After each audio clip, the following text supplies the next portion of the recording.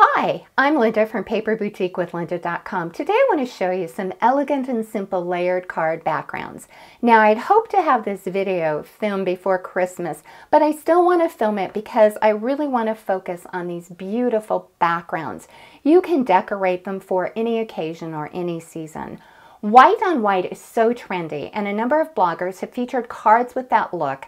And I fell in love with the concept. I made my cards today with my Cameo and Cricut Explore air machines, but you could also use cutting dies to get this look, and you can use different color paper. First of all, I want to show you the Lizzie Main Retro. Let me get that so you can get a really good close-up of it. It's beautiful. It's called the Retro Rounded Corner Pattern, and I'll have this all linked below, so don't worry about taking notes.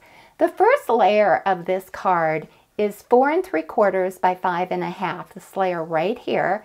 The second layer measures 4 1/2 by 5 3/4, and this finished card measures 5 by 6 1/4 inches. And what I did is I just added some dimension in between it. So this layer is just, this background here is just really one layer. I'm going to show you some more later on that are 3 layers that are wonderful. Just in case you wonder for next Christmas, the tag is from Anna Griffin, Terrific Tags and Cutting Dies. The stickers and sentiments are from my stash. And as I mentioned throughout this video, I've used a lot of dimensional squares. Let me bring in another one and show you. Now, once again, this is from Lizzie Main, and this is the rounded corner pattern. And here I just did 2. Let me bring that up. I want to make sure you can really see it. Here I just did 2 layers. This first layer is 4 1/4 by 5 1/2, and then I used a dimensionals to attach it to a card that measures 4 3/4 by 6, but you can customize this. The tag once again is from Anna Griffin, Terrific Tags and Cutting Dies, and the sticker and bow is from my stash. Next, I want to show you, I am so excited about this. Lori Whitlock, you have to check it out, has designed 12, I'm going to bring this up a little higher. She has designed 12 different A2 stacking cards, and this one is the A2 stacking card circles.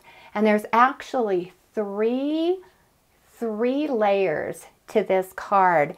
And I love it. You can, this I got at the Silhouette online store, but you can also visit her website, LoriWhitlock.com, and you can purchase the SVG version of this. Then you can use your Cricut.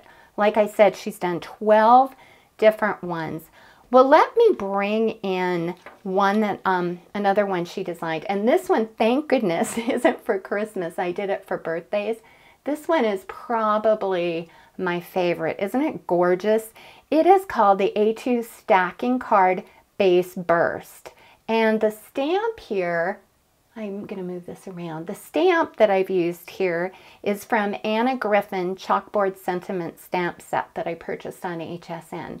Well, let me show you how these actually come when you get the cutting files. It comes in there's 3 different layers. And I love this. And then this is just my card base. But what I really want to share with you is my secret weapon. It is, when I glue, I use this 2-way glue pen from Zig. And I don't know about you, but when I'm putting glue all over the back of this, by the time I get to the bottom, my glue is dry. So what I do is, this is 2-way, I let it dry, and then I just do one, like I'll do 1 layer at a time, let it dry. I usually put it under some heavy books, and then I do another layer, let it dry, and then I did the 3rd layer. And this one is the A2, hold on, let me get this even for you. This is the A2 Quadrifoil, and I think it's going to be one of my favorites. The fun thing about this is, look at this. You can just use this. You can just use one of the backgrounds. Isn't that gorgeous? Or if you want a little bit more dimension, I'm showing you it on teal. You can do any color that you want. Here's 2, which I think is just absolutely beautiful. Or you can use all 3. And on the cards, let me show you with all 3. I'll bring it up a little bit. There you go. And on the cards I made, like this particular card and this card, I used all, I'm going to bring it way up. It might get a little dark, but I really want you to see it. I used all 3 layers. I love these from Lori Whitlock. I think that they are just amazing. Let me bring in another one and show you. Well, I would like to thank you for watching, and please visit my blog at www.paperboutiquewithlinda.com for more projects and ideas. Bye-bye.